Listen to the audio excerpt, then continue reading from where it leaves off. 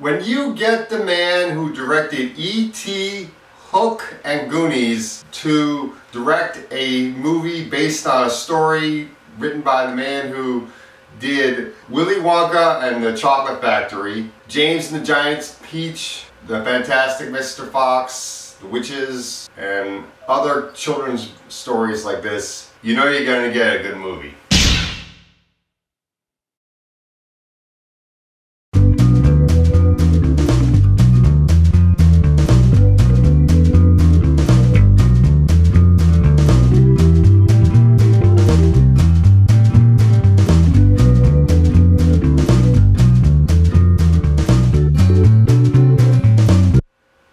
BFG, or Big Friendly Giant, directed by Steven Spielberg, based on the book by Roald Dahl. This movie is based on a beloved children's book that I was very anxious to see. I mean, I never read the book, but the trailers really did look good, and I was very anxious to see what Disney could do with this story, and it's a very good movie. The movie is about a little girl named Sophie who is an orphan in England. She sees this giant for the first time outside her window at night. When the giant notices that he's been seen, he kidnaps the little girl, takes her away to Giant Country, and they become friends. Finds out that this giant is the only giant in Giant Country who doesn't like to eat children. He kind of like a vegetarian in the sense that he doesn't like eating humans, but all the other giants in Giant Country do like eating humans,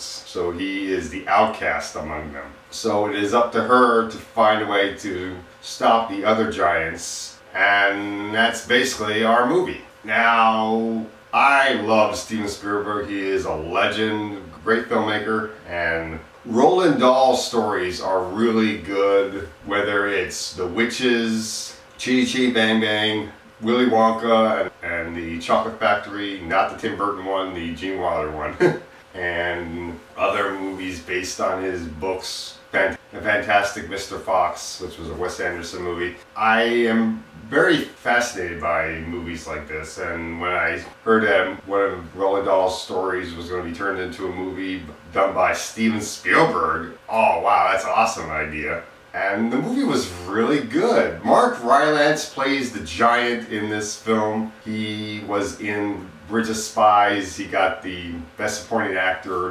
nomination. And he's terrific as the giant. They did a really good motion capture animation job with him. And then you have Ruby Barnhill playing Sophie, the little girl in the movie, and she's terrific. A really great child performance. He has to act with a green screen most of the time in order to do everything, and it's amazing how well she's able to do this role, and the chemistry she has with Mark Rylance is great. The other actors in the movie, Jermaine Clement playing the main evil giant, Flesh Lumper or something like that, and Bill Hader plays one of the giants as well. He plays Blood Botter. And Rebecca Hall does show up in the movie at one time.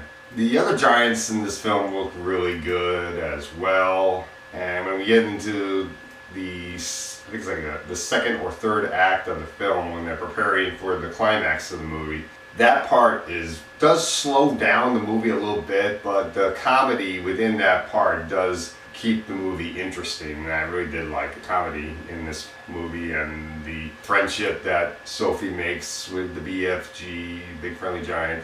They are really great together. The movie is just so good and visually looks fantastic.